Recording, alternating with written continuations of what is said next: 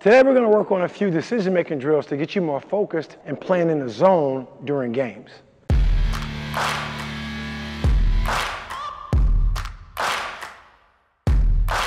What are decision-making drills? Quite simply, decision-making drills help you focus and concentrate like a real game. Because a real game, what you're really playing against is the score clock. So that's what these drills do. They help you focus and concentrate. And the whole key here for me with Attack Basketball, our philosophy is this is the closest we can also get you as a player development coach to a game-like atmosphere in practice. It's one thing to talk, locking in, being focused, but when you have time and score that's going against you, I don't want to yell, because if you're competitive like I feel you are, watching us at home, you want to win that drill. You win that drill, you're going to win probably, take advantage of opportunities in practice and games too. So that's the point of decision-making drills. Also, my last point, I want you thinking in practice at Attack Basketball. So then you can play with more feel and instinct in games because you play with more composure. See, the more composed you are when you play, the more at peace you are, things just happen. You allow them to happen. So let's get right to it. Okay, let me show you some decision-making drills that I want you to start off with so you can learn how to play calm under pressure. And that's all we're talking about right now is working on an active offhand, right? Your offhand, while you're dribbling, you need to keep active and engaged. And then legally learn how to use it. You're trying to reach for this basketball, put that ball down. I don't want to reach out here. I can't do that. I want to learn to turn my body, but again, this is like a shield, right? I'm like a superhero shielding. Now he has to reach way across my body. That's what an active offhand does. It protects you from a reaching defender. So here's the first thing we're going to do. He's dribbling the basketball, right? And you're going to push that ball back to me. We're going to activate that hand, right? That's okay. Good. Activate it. Good. Yep. Good. Change hands. All we're doing again, we're not really working on passing, more so just working on his head being forward, eyes being up, and working on the active hand. After we go there, we go tennis ball. And on tennis ball snatches, you want your palm to the ground. Why?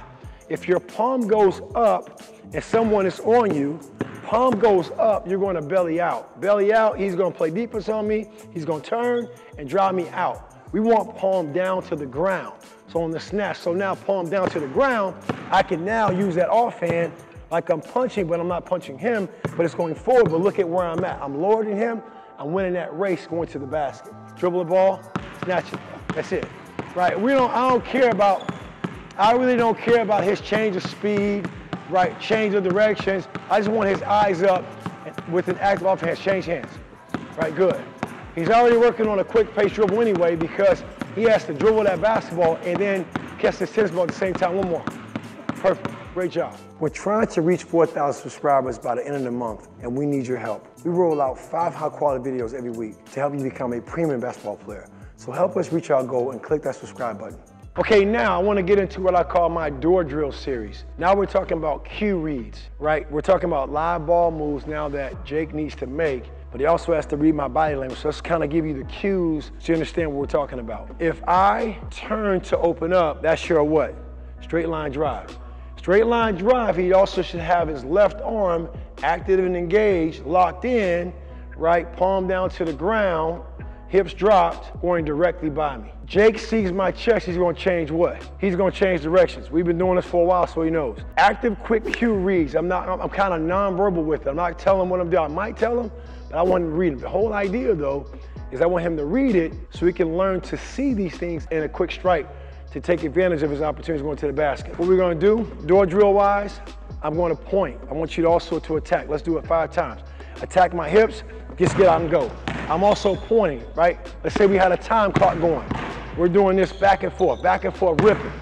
Give me a change of direction. Change directions, hands up, good. Good, see chest, good, that's okay.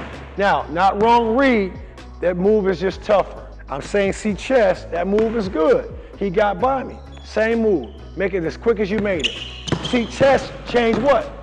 Yeah, change directions. I'm not saying that's wrong, but look at what I know, because if I'm good enough, I'm gonna take that away.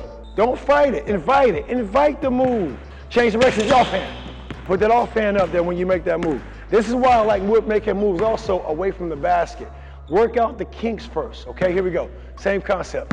Good, perfect. Go back, run back with it, right? Chest, good. Offhand, good. One more time. Right, good. Chest, good job. Nice, good. Now, once we've done that, now here's the drill, Jake. We're gonna float. Float along the three-point line. Again, imagine me doing that for a time score. I might put 20 seconds on that. We got to get 10 done. I don't give him no time to kind of catch his breath. I just need him moving. I'm going to put 30 seconds on this. 30 seconds on this drill. And this is going to be just for training's sake. You're going to follow me along the three-point line, right? We're bouncing along. You're following me. You threw me the ball. You give me a cue. I know what to do. I see your chest, and the cue he gave me was to attack his hip, his right hip, his inside hip. That's the cue. I'm telling him. I might open up. He knows the straight line drive. I might jump in front of him. I may give him words. I may give him no words. He just needs to read it. Bounce out, bounce out, bounce out. Follow me, follow me, follow me. Let's see again. I got 30 seconds on the clock. We're gonna try to get 4 done. Bounce with me, open up. Good. Offhand. Make sure the offhand's ready. Find me, find me, find me. Bounce, bounce, bounce, bounce, bounce, bounce, bounce, bounce, bounce, bounce, bounce. Chest. Good. I want to see the offhand. Keep it off. If I stay with it, right, bounce with me, chest. Bounce, there you go, there you go. Good, good, good, good, good. Let's go, bounce, bounce, bounce. See, make him work a little bit. Yours, chest, good spin move. Way to get away, that's all good, one more. That's 4. When you think and practice, you should be exhausted. But in games now, when you see this and that player's apprehensive at making those moves, you're gonna pounce and attack because that's how you practice. Let's keep the momentum going with that bonus I mentioned earlier. We've covered a lot in this video, and I really wanna make sure I'm helping you out. So I'd like to offer you a guide that covers all the must-know basketball principles and in what switch to apply them. This is a powerful guide of best practice tips and skills empowering you to take charge of your game. Just click the link in the description below. You can download the guide I put together as my gift to you. And if you're really interested in becoming an all-around elite player, check out our Training Vault bundle that can be found at the same link. It contains over 130 videos and 3 courses that cover 10 areas of basketball. It has everything you need to take control of your game. Enjoy your gift and keep attacking.